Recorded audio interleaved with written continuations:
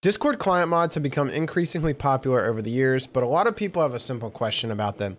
Are they safe, and am I allowed to use them? In this video, I want to go over just that. If you aren't sure what I mean by Discord client mods, they're basically custom versions of Discord. Think something like skins that build on top of the foundation of Discord. A lot of these client mods are really cool because they give you tons of new features, such as adding in custom themes to make your Discord look more unique, and even extra custom plugins to add in a ton of extra productivity and efficiency when you're using Discord. If you're interested to learn more about it, I actually recently made a video all about the client mod Better Discord. If you want to check that out, I'll have that down in the description. So the big question, is Better Discord and these other client mods allowed? Well, Discord has actually come out and specifically stated that Better Discord alongside other client mods are not an allowed service and that using them may result in a suspension or ban. Discord's terms of service state that users may not copy, modify, or create derivative works based upon, distribute, sell, lease, or sublicense any of Discord's software or services. Discord has even come out on Twitter before, replying to users stating that using any modifications of our client, like Better Discord, is subject to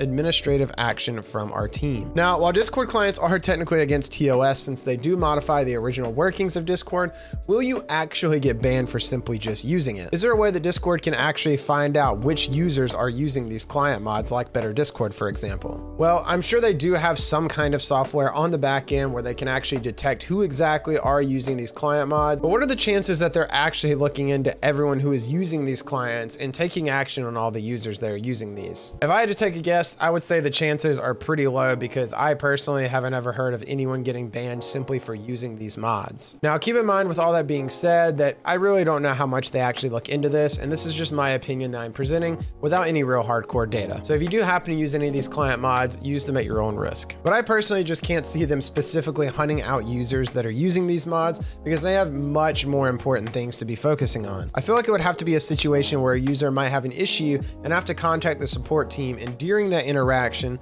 the support team finds out that the user is actually using client mods. Then that would likely result in action being taken on the user. But if you're just casually using something like Better Discord, then I would have to go out on a limb and say that chances are you probably won't ever have an issue. But like I said, use at your own risk. And that pretty much sums up everything in regards to our Discord client mods safe to use on Discord. The TLDR answer is use at your own risk because technically they aren't allowed. You guys might have noticed that the style for this video was a lot different, and instead of just doing a full frame camera like this of me talking to you guys, I feel like for these talking head videos where it's kind of just me relaying information to you guys, it's a little more interesting to have something else to watch, or more visually appealing, I guess, to have something else to watch, like some kind of gameplay footage, rather than just the full frame camera of me. So I'd love to know what you guys thought of that. For these style videos, would you rather have that gameplay focused footage, or would you rather it just be a full frame camera of me like it is right now? Let me know what you guys think down in the comments below, and if you enjoyed, please drop a like and consider subscribing to keep up to date with all the future Discord content. I'll see you guys in the next one.